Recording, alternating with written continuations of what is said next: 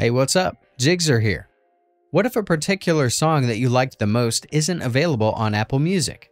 Or maybe there are some MP3 files on your iPhone you downloaded and want to listen to on Apple Music?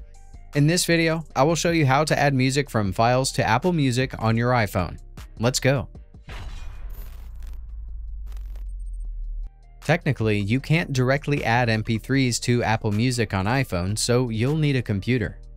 You may take advantage of iCloud Drive to access your music from your iPhone easily.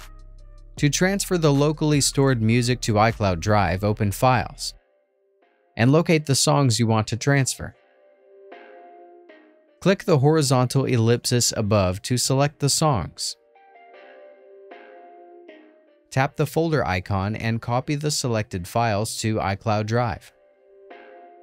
Next, on your PC, open your browser and head to iCloud Drive. You can find the link above or in the description below. And then sign in with your Apple ID account. Here, you'll see the local songs you've transferred from your phone. Now, download them by following the steps. The next step is to launch Apple Music on your PC. If you don't have it yet, you can go to the Microsoft Store. Search for Apple Music and then install it. Once installed, sign into your Apple ID account. Make sure that it is the same as the account signed in on your iPhone. Here on PC, it's just easy to add the locally stored MP3s. Open Library and click the Songs tab.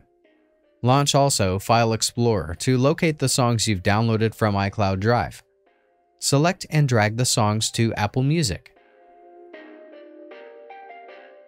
After transferring the songs to Apple Music PC, you need to enable the Sync library in the settings. Tap your name, then go to the Settings icon. Select General, and then toggle on Sync Library. The songs you uploaded to this computer will appear on other devices after syncing with the cloud. To enable a similar configuration on your iPhone, open the device settings. Scroll down and locate Music. And then here, turn on Sync Library.